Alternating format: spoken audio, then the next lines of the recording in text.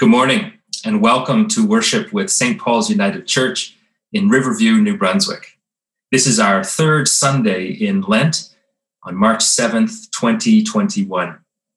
And as we do each week to begin worship, we greet each other with the peace of Christ, a peace that surpasses our understanding, but is one of those supports in our lives, one of the elements that we share with each other and that we also share with God, who desires our relationship with God and with each other. The peace of Christ be with you all. And also with you, Andy. Thank you, Steve. It's good to see you. It's always good to see you. Well, I'm glad that we can welcome people to join us again this week. It's been a cold week this week, but also very clear skies with brilliant sun by day and brilliant moon by night. How have you been? Well, unlike you, I have a dog that demands that I go walk at 7:30 in the morning. And she just loves, unlike a lot of dogs, she just loves the winter. And the strong winds, she just puts her face flat into it and just sniffs everything that's on the breeze. And meanwhile, I'm telling her to hurry up. So that's... Yes, those cool, crisp mornings must feel long. Oh, they do, as do the cold, crisp nights too at times. But no, it is particularly beautiful. And one of the things that I've noticed, and that you will have too, I suspect, is that both of us have lived in northern Alberta at times. And one of the things that always struck me out there was the intensity of the blue in the sky. And some of these days have just been phenomenal in terms of how blue the sky looks. And so, yeah, it's pretty out there. It's also pretty cold. So yeah, it's not quite blue skies smiling at me. It's more like blue skies biting me. It's been so bitter outside at times, especially with the wind. But I prefer your Annie, your puppy Annie, your dog, and your story about it to my Annie, who peed in the basement because she got stuck there by accident. And anyway, so different experiences perhaps of the deep cold of winter. Yes. and we're fortunate in terms of the deep cold of winter for us is one where we can find refuge. Yes, exactly. Yeah. No, we're very fortunate. That's true. Steve, what we're looking at this week in terms of our scripture lesson is Jesus cleansing the temple, which is at the beginning of the Gospel of John. But typically that story is read in the lead up to Holy Week and Easter. And there are many different ways of understanding that story, especially in its context. But I wonder, one of the things that's clearly happening is that Jesus feels there's a need for some kind of change, and he expresses it very emotionally. I'm wondering, can you think of a time or an event or an issue where the church needed to respond or had to respond to the need for change in its own sort of cleansing of the temple, and maybe just say a little bit about what that experience was?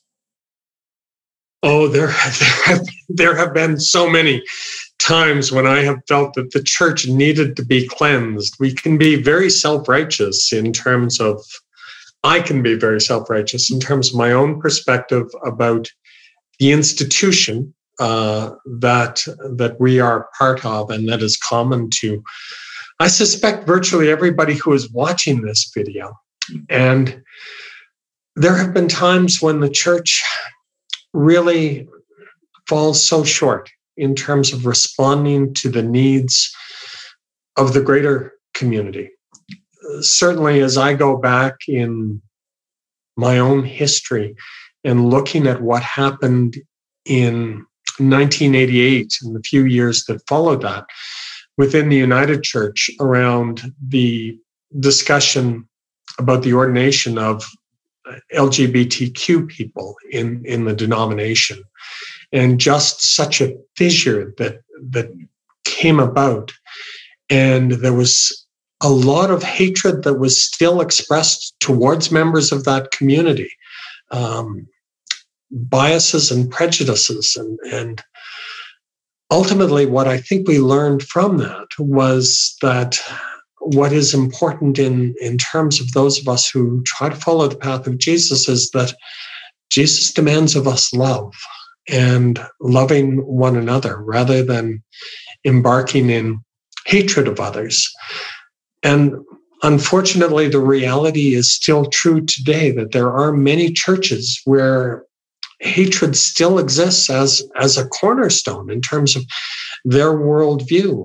I look at what has transpired in some congregations, mainly to the south of us over the last 4 or 5 years, where race has become a much more significant issue, and where there has been a doctrine that has emerged in some where people claim that it's much more about the one that really inflames me is that Jesus would pack heat. Jesus would carry a gun with him and would support gun owners. The antithesis of what he proclaimed as the Prince of Peace, as we know of him. So when I look at churches that twist the word of God, twist the words and the teachings of Jesus to mean everything, anything, and nothing, there is much need for reform. Does the United Church of Canada still need to be reformed? Yes, over the last many years, we have focused far more internally on our own issues, structural, rather than the issues that call for us to reach out in justice, as Jesus was in the temple. One of the things that I love about that story is that he overturns the money changers' tables, but he turns to those who were selling doves as sacrifice, and he tells them to get them out. Doves were the sacrifice of those who lived in poverty. He treats those people differently than he does those who are selling larger animals, or for those who are trying to profit off of temple worship. So it's a wonderful story. It also shows a very human side of Jesus. He gets frustrated at times, and his anger overwhelms him in terms of this. So love the story, would love to get into it much, much deeper, but that's your job this week. Yeah, that's right. No, I appreciate that. Thank you very much. One of the mottos of the Reformation was that the church is always in the process of being reformed, of being changed, according to the Word of God. And I think you've pointed to that very well in terms of Jesus' example of love, and virtually all of the time a peaceful sort of demonstration or embodiment of that. And even at his most frustrated with sort of officialdom, he was still. It was a protest that was uncomfortable, certainly, but he didn't hurt people. And it's a very powerful example. And what it also does point to is there are times when righteous anger is an appropriate response to an injustice that is deep and that is structurally one where especially those who are on the bottom end, those who are suffering, are being taken advantage of by others. Absolutely. Yeah, that's an important point, and one that we'll be hearing a little bit more about today. So thank you very much, Steve. And I look forward to hearing the sermon. Thank you. And so as we continue on in this time, let us once, as we always do, turn towards God in prayer. Let us pray. The God of love calls us to a journey of possibility and hope. For ourselves, each other, and this world, we take each step with humility and trust. On this path, there is still longing, fear, and loss. But God promises to be with us and blesses us with each other. Let us breathe in the reassurance of God's peace and breathe out our anxiety and fear. Holy One, renew us, we pray. Amen. The reading this Sunday comes to us from the Gospel of John in the 2nd chapter. It's the story of Jesus cleansing the temple. And John writes this. The Passover was near, and Jesus went up to Jerusalem. In the temple, he found people selling cattle, sheep, and doves, and the money changers seated at their tables. Making a whip of cords, he drove them all out of the temple, both the sheep and the cattle. He also poured out the coins of the money changers and overturned their tables. He told those who were selling the doves, "Take these things out of here. Stop making my Father's house a marketplace." His disciples remembered that it was written, "Zeal for your house will consume me." The religious leaders then said to him, "What sign can you show us for doing this?" Jesus answered them, "Destroy this temple, and in 3 days I will raise it up." They said to him, "This temple has been under construction for 46 years, and will you raise it up in 3 days?" But he was speaking of the temple of his body. After he was raised from the dead, his disciples remembered that he had said this, and they believed the scripture and the word that Jesus had spoken. The gospel of Christ. Thanks be to God. Amen. Rules. We grow up and spend our whole lives learning rules. Our parents lay down the family rules, the police enforce the public rules. Most of the time, we probably don't even really think about them. They become second nature to us, part of our worldview.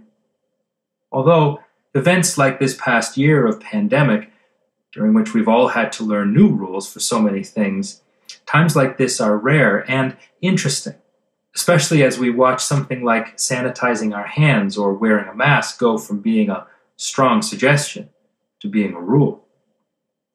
And I say interesting because rules are more challenging when they're fluid or when they're inconsistently enforced. I told my 8-year-old that Ritz crackers are not a suitable breakfast, and she quickly reminded me of the time I had a cookie with my morning coffee. The time I was let go with a warning for speeding is balanced out by the time that I was fined for not coming to a complete stop at a stop sign at the edge of town at 11 o'clock at night on a road with not a single other car in sight. Maybe the only rules more challenging than fluid rules are unwritten rules, the ones we learn often at the hands of embarrassment, from manners at the dinner table to the politesse of public functions. The unwritten rules are among the hardest to learn, no less so because what's expected of us changes according to our age, our job, our gender, even where we grew up. I'm no longer of an age where I can grab 4 cookies and run around the hall laughing and playing games during coffee and conversation. And more's the pity. What we're considering today, however, is not the rule of law or the rules of polite society, but the way that these and other rules can give rise to injustice. Laws and practices that disadvantage some and oppress others. In part, this is what Jesus was responding to in his anger at the temple, and we'll come back to that in a moment. It's the kind of anger that we see at the mistreatment of people, often within the rules, but enforced differently according to the color of their skin or who they love. And that is a righteous anger. A righteous anger at the breaking of some more fundamental rule, God's law, or the greatest commandment, to love our neighbor as ourselves. This was brought to my attention again this week in an article from the Christian Century that gathered the witness of Black women, including the authors of Audre Lorde and Brittany Cooper, who gave and give voice to the experience of being Black in America, of being silenced and exploited and abused, and nearly all of this according to the rules. In contemporary wilderness places, writers and activists continue to remind us that laws are often designed to serve those who create them, and that we must be attentive to the impact that this has on those who are not well served by them. For a people tired of being treated as second-class citizens, profiled and pigeonholed, disproportionately incarcerated, anger is not only natural, but justified. And while our privilege may make anger of this sort a less familiar or even comfortable experience, we still have to listen to the voices of prophets today who remind us of our responsibility to all God's people. Like the prophets of the Hebrew Scriptures, they help us to see what we may, in our privilege, at times forget: that our created purpose is to live and work and share according to God's ways of peace and justice and plenty for all. This was very much Jesus' message for the temple officials in Jerusalem. In the midst of occupation, a likely target for Jesus' righteous anger at the mistreatment of his people would have been the Roman Empire. And yet the object of his zeal was most often his own people and the system of privilege that some religious leaders of his day upheld. Our scripture lesson today is often referred to as the cleansing of the temple. In the other Gospels, this event serves as the trigger for Jesus' arrest and passion. In the Gospel of John, however, the cleansing of the temple occurs at the beginning of Jesus' ministry. And so it serves as a sign of the reformation that he intends, of the rules-based approach to relationship with God that has lapsed into comfortable convention. A convention that allows people to turn a blind eye to the poverty and need in their midst.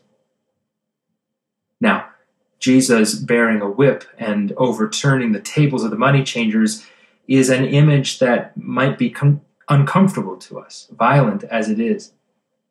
But this was not a random fit of rage or an uncharacteristic lashing out from a normally peaceful person. This was a confrontation. A confrontation with the powers that kept his people from God, from the source of love.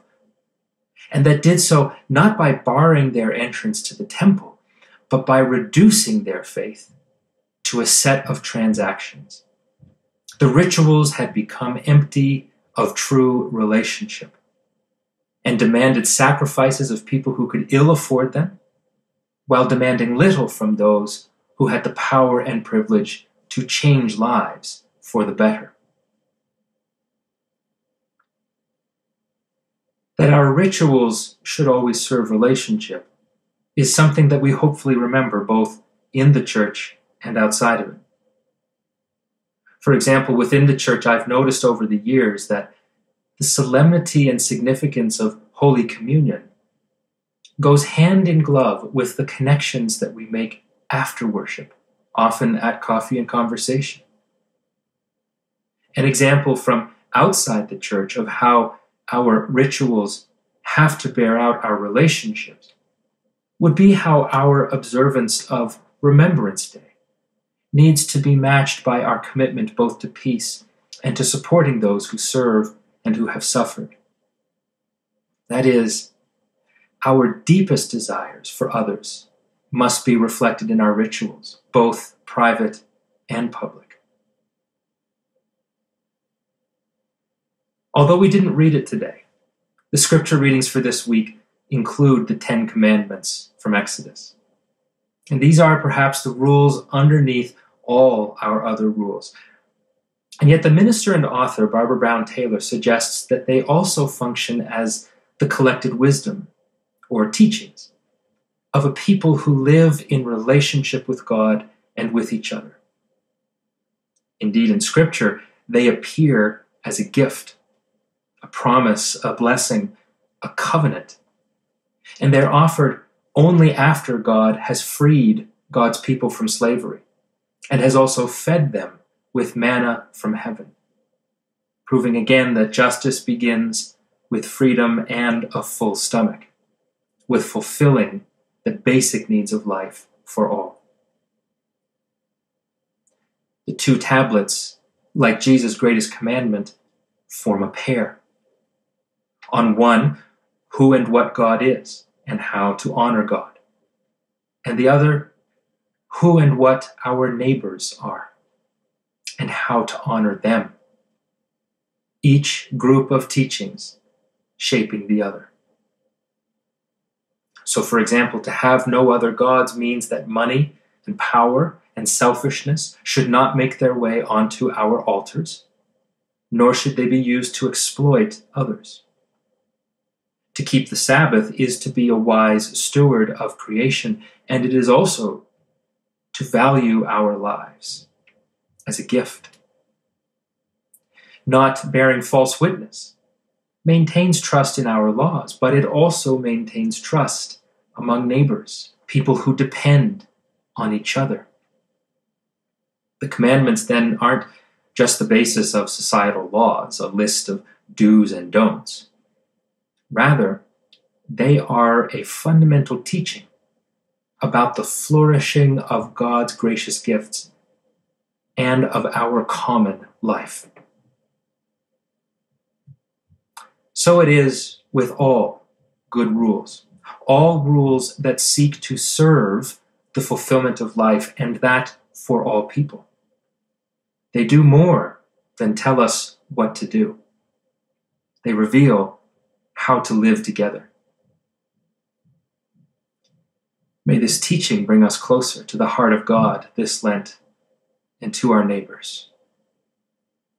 Amen.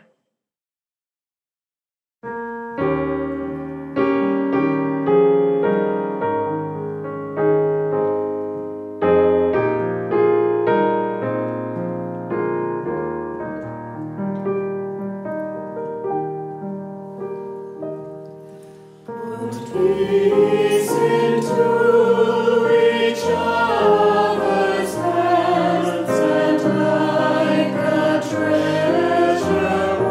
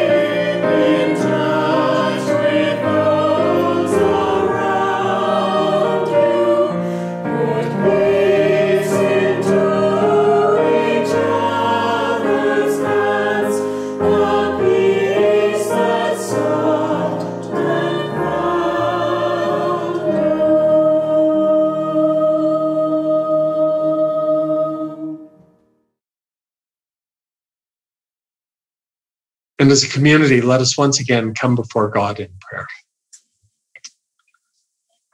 Holy One, there are times when people stand in the way of your word. There are times when we are discouraged and disheartened by those who twist your words, your teaching, to mean anything, everything, and ultimately nothing. There are days when we witness injustice and we want to make a difference. There are times when we feel trapped in the face of difficulties because we fear if we respond, we might make the situation worse for ourselves or others. There are times when those who stand in our way or block us from responding, from reaching out in the way that we feel you would call us. These are not new.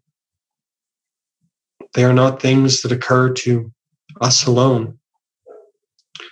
These emotions, these feelings have been with us from time immemorial.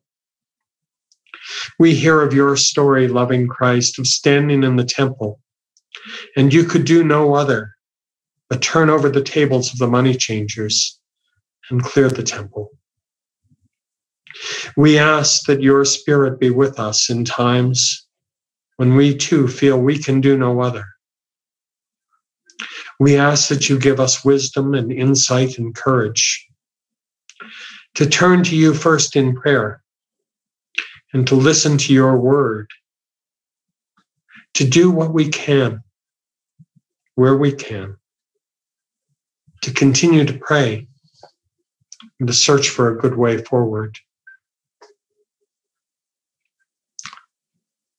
Our Lenten journey continues.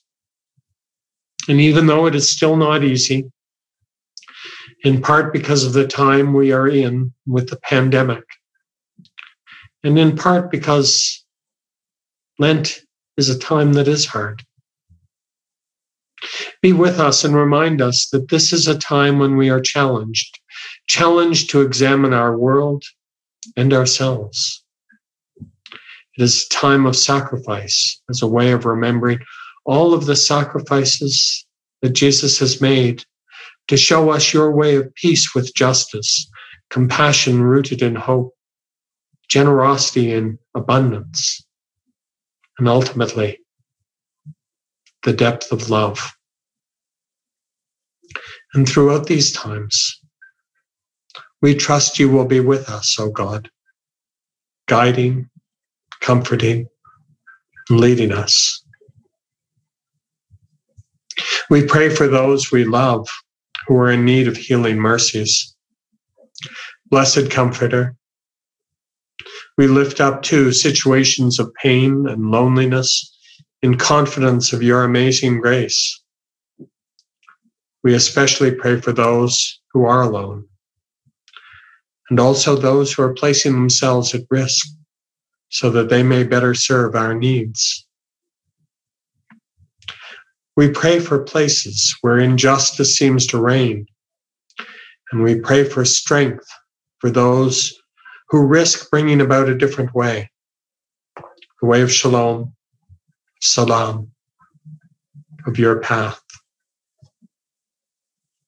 We pray too for all who weep and mourn, or who feel abandoned and unloved, that they may hear your voice calling and move toward your all-embracing love, and that they may hear your still small voice whispering to them in their troubles of love and compassion. Be with us, loving God, in all of our concerns and celebrations, as together we pray in the words that Jesus taught us.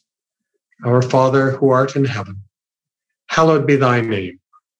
Thy kingdom come, thy will be done on earth as it is in heaven. And give us this day our daily bread. Forgive us our trespasses, as we forgive those who trespass against us.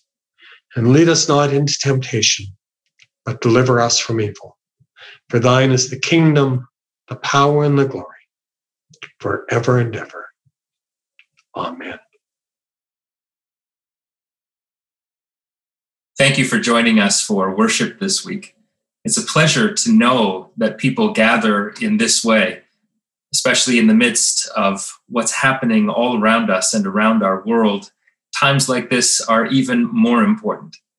We take time to reflect and to sit with God's word and to hear its meaning for our lives today. Thank you for being a part of our continued community here at St. Paul's United. And thank you to all of you who send your emails and cards and messages and phone calls of encouragement to Steve and to me and to the staff. And when you do that for others in the congregation, we are especially appreciative. Reaching out to each other is one of the most important things that we can do at this time, however we're able. And we appreciate all of the effort that you put into doing that. So thank you.